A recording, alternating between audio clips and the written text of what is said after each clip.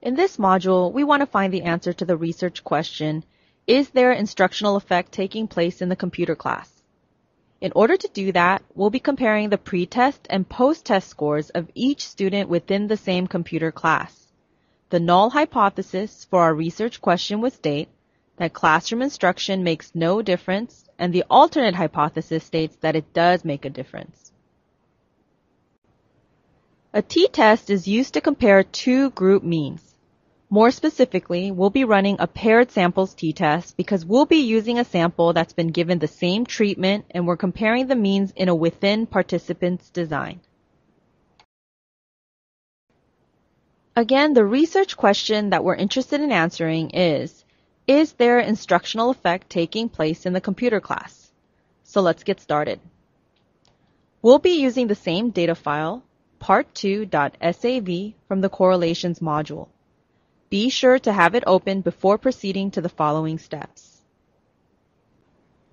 To run a paired samples t-test, click on the Analyze menu, hover over Compare Means, and select Paired Samples t-test.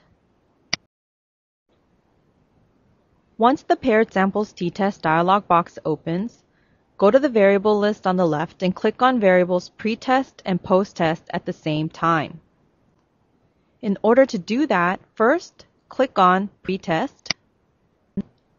Then, while holding down the Control key on your keyboard, click on Post-test. Afterwards, click on the Transfer arrow button to move both variables to the Paired Variables list box. After you're done, click on the OK button to get the Output Viewer window to open up with our results. Let's look at the paired samples t-test output table. The observed mean difference between the pre-test and post-test is negative 4.5172. The t-value is negative 3.820 at a p-value of 0.001. This appears in the SIG column to the very right of the table. Significance at 0.001 is less than our alpha, which is set at 0.05.